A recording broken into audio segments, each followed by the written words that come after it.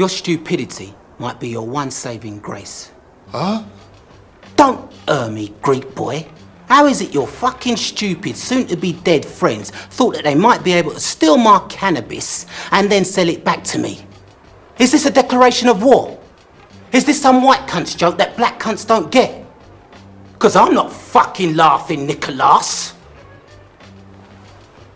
I know you couldn't have known my position, because you're not that stupid that if you did, you wouldn't have turned up here scratching your ass with that "what's going on here" look slapped all over your Chevy Chase.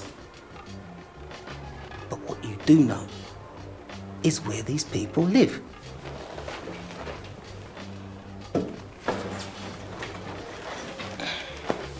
If you hold back anything, I'll kill you. If you bend the truth, or I think you're bending the truth, I'll kill you. If you forget anything, I'll kill you. In fact, you're gonna have to work very hard to stay alive, Nick. Now, do you understand everything I've said?